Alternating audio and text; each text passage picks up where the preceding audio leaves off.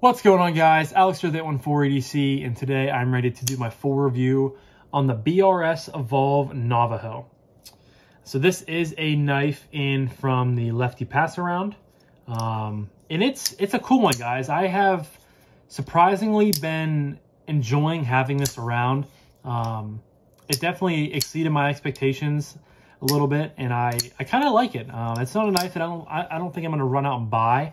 But it's one of those knives that, you know, you see in the pass around group, and, you know, you think, you know, it's another knife, more content for the channel. That's kind of was my thought process. I was like, you know, I can get some videos out of it, you know, check it out. Why not? And I get it in and I'm like, wow, this is actually like a really good knife. There's some things I don't love about it, of course. But it's a good knife with good materials. And I think BRS has a good product on their hands. So without further ado, we're going to jump into materials. This is rocking the Desert Brown G10. On both sides here, you have a milled, I believe it's a titanium pocket clip. Doesn't say whether or not it's titanium, but I would assume it's titanium. You have the BRS logo on there, or is it Evolve? Yeah, I think it's Evolve. So it might be, I don't know if Evolve is BRS's kind of mid-tier line. I don't know much about BRS. This is the first knife that I've ever handled from them. So I don't know. I've seen some other BRSs out there that are like under $100. This falls in between 100 and 200. So I don't know if, like I said, if the Evolve is a mid-tier line or not. I don't know a whole lot about the BRS whole lineup in general, but the logo is on there nonetheless. You have a black G10 backspacer right here with a lanyard hole built in. You have a hole for deployment as well as a front flipper. You have a drop point style blade, stone washed, a liner lock with titanium liners, which is really cool. You don't see that too often, so you have some thick titanium liners in there. You do have a lock bar insert, I believe. Might be the seat right there. If I can get it up close enough to you guys. I think you can just see it peeking through there. This knife is on bearings. There is no internal milling going on. But overall, it's not a very heavyweight knife. Yeah, I think that's all. The grind is a flat grind, and it's not, you know, the thinnest behind the edge. I could definitely, I would definitely appreciate it being a little thinner. I think it would cut a little bit better. But, you know, nonetheless, it's not a thick knife. It just doesn't come down to a very thin edge. And, you know, you're only working with this much space back here. So it doesn't have that much area, or excuse me, that much area to come down to a thin edge or anything like that. But yeah, so on to action. And the action is what really, really surprised me with this knife, and what I have enjoyed the most about it. The middle finger flick is just really, really good. Has a nice acoustic to it. I don't know if it comes from the titanium liners or how it's set up. Thumb flick is good too. You kind of just shove your thumb in the corner, and it flies right out of there. D10 is tuned very nicely on this knife. You can hear it kind of sucking back in there. It is dead centered. Not, you know, there's a smidgen of blade play, but it's not really much to speak about at all. You get a nice, in my opinion, a little bit of access there to the lock bar. Just allows you to drop it. And you guys can see how smooth this knife is. I mean, it just drops to your nail, barely move the knife and it drops home. So thumb flick is good. Middle finger flick is just really, really snappy, very satisfying. And then you also have the front flipper. In my opinion, the front flipper could be better. You know, it kind of ends a little bit lower than in my opinion. I think the tang should have come up a little higher, or it kind of rounded over a little bit more with some jimping, because you really have to put the pressure right here on the corner, and it kind of bites into your thumb to pop it out. It's awkward. It's not the best, you know, not the best design in my opinion, just because you don't have a whole lot of leverage to kind of pop it off right there. So you really have to put a lot of force into your thumb for it to, you know, see, I missed it, or I got it, but it didn't come out the whole way there. So the middle finger flick, I think is a little bit better, much more enjoyable. Same with the thumb flick. But you do have the ability, you know, as long as you get the knife and you get used to it and you kind of know where to put your thumb when you're flipping it out, it works, you know, pretty consistently. I just wish you had a little bit higher of a blade tang here with some more jimping, either straight up or kind of roll over. But, you know, nonetheless, it still works pretty well. And that closing action is just really, really good, in my opinion. Comes right out of there. Just drops closed. Very, very good. So, action is 2 thumbs up. Next up is ergos. And the ergos are also very good on this knife. So you have a pretty much flat, straight back here. You have some jimping here with the backspacer. You have an indented finger groove right here. And then this is also indented, but it kind of swoops back. And you do kind of have a little landing area, landing choil up here, where it just fits right in. Hey guys, sorry about that. I thought my mom came home and I needed help with the groceries, but I guess I was just hearing things. She really wasn't home. So back to the review of the BRS Evolve Navajo. There's my grandpa cutting more stuff with the saw, if you guys can hear that.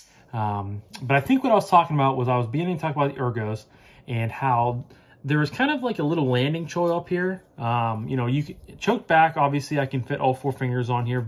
Very comfortable. You have the jimping up here. It's very easy to get a good grip on. But if you're going to be doing some more precise cuts, you can kind of choke up a little bit. I wouldn't, you know, do anything hard to where you're going to be like risking shoving your finger onto the blade here. But if you're doing something more precise, you can definitely choke up, you know, be careful with what you're doing, and then, you know, do some more precise cuts there.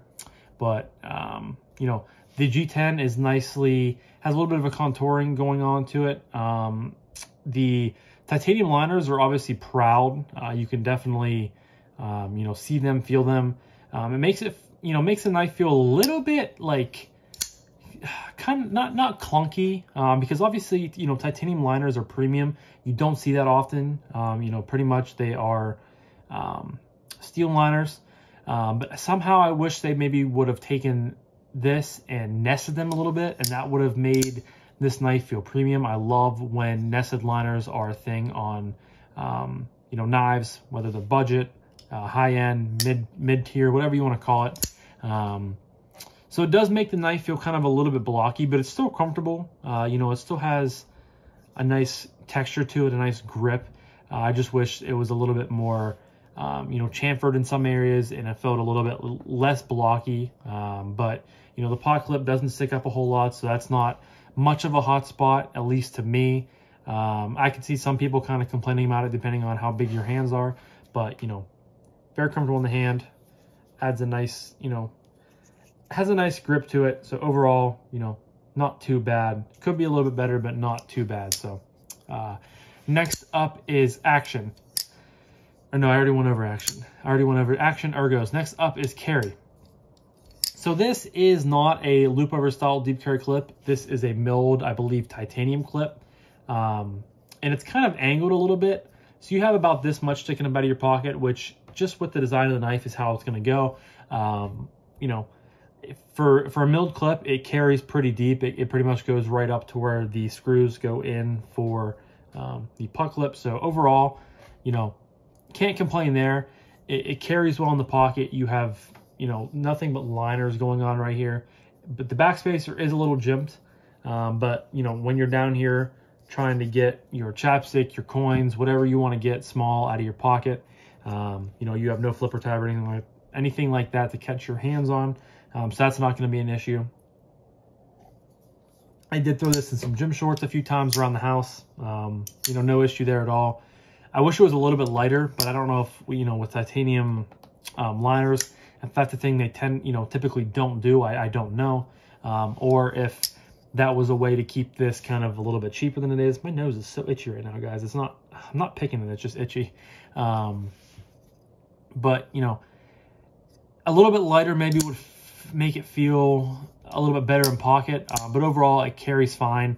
You know, it's not the best carrying knife I've ever handled before, but it definitely is not the worst either. So, you know, carrying is okay. So I guess that leads me to my final category of price point and would I recommend this knife. And I do think this is a good solid knife. According to Blade HQ, which I will leave a direct link to this knife down below if you're interested. On Blade HQ, this is $168, which I do think is a very fair price for it. You know, considering the materials you're getting, I think that, you know, right around 150-ish is a good price. So I have no qualms with 168. I think that's a very fair price because you are getting M390. I don't know if did I tell you guys about that in the materials list? Sometimes stuff like that, you know, easy stuff like that you think that I would, you know, talk about slips my mind. So I apologize if I forgot to mention and you're, you know, on the edge of your seat saying, what's the steel choice? I apologize, but it is M390. So you're getting a super steel pretty much. You're getting, you know, the G10 is not the nicest that I've ever felt. I wish it was maybe a little bit thinner and had a little bit more chamfering and contouring going on. But the texturing is decent. The backspacer, you know, is okay. The pot clip is a titanium milled clip, so you're getting a little bit kind of a little bit, you know, sort of a premium feel there. And I think the big selling point is the titanium liners. You don't see that very often, so I feel like at a price point of 168 bucks, you got to take that as a win. And then you have the action that is just really, really snappy, really, really smooth. You know, you have this front flipper that is a little tricky. See, I missed it there. Is a little tricky, but you can definitely get it to work. It's not, you know, the easiest thing in the world, but it's definitely usable. You just got to say that now. I was getting it earlier, but you just kind of got to get, you know, the right area, as I'm missing every single time. See how kind of an issue it can be if you don't, you know, get enough pressure on there. But overall, now I'm struggling with it. If you guys saw the earlier part of the video, I was banging it out, you know, very consistently, but 9 times out of 10, I'm going to pick it up and I'm going to use the, you know, hole for deployment to either thumb flick it, index finger flick it, pointer finger flick it, pinky finger flick it, thumb flick it, whatever you want to do. It's going to be nice and smooth and snappy. D10 is, you know, nice, very crisp. Overall, I think BRS has a good model on their hands. Am I going to run out and buy it? Probably not. It's just not something that I, you know, necessarily have to have. I'm glad I got to check it out. It's one of those knives, like I said in the beginning, that I saw it in the group chat and I was kind of like, yeah, like I wasn't super excited for it. I wasn't super, you know, drawn towards it. It was just one of those knives where I thought to myself, okay, I can make a couple videos out of it, get some content, and experience it and get to check it out because it's the first BRS knife that I've got to handle. Don't want to talk to Siri, but yeah, I think 168 bucks is fine. I think you're getting good materials. M390 bearings, titanium liners, G10 backspacer, titanium pot clip, everything like that. I think it's fine. Not jumping out of my chair to go buy it. I don't think it's necessarily a bargain, but again, I think it's adequate. I think it's good for the materials you're getting, and the action is just, in my opinion, the best part of the knife. Between that and the titanium liners that you don't see at a price point like this very, very often. So I think that's a cool kind of quirk. Yeah, the action, like I said, is just, in my opinion, the favorite part on the knife for me. So overall, great knife, I think. Great action, good knife, you know, good materials and everything like that. So the link will be down below to Blade HQ where I found this. If you guys are interested, please go check it out. This is the this was my full review of the BRS Evolve Navajo in Desert Brown G10 M390, all the goods there. So yeah, leave a comment down below. Have you guys checked this knife out before? Are you familiar with BRS models? I think BRS is into the ballet game. I can't talk today. Ballet game as well. I think they make some cool ballet songs. I know they also came out with a, I can't remember the name. But there's a couple models that come to mind whenever I think of BRS, but this is my first one I've checked out. And yeah, it's a cool knife, just not for me, but I'm glad I got to check it out. So that's going to be it for today, guys. Thank you so much for watching. I know this was kind of a hectic video.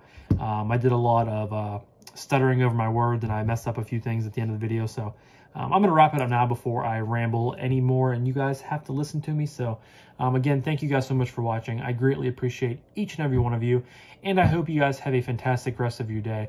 Talk to you guys in the next one. Peace.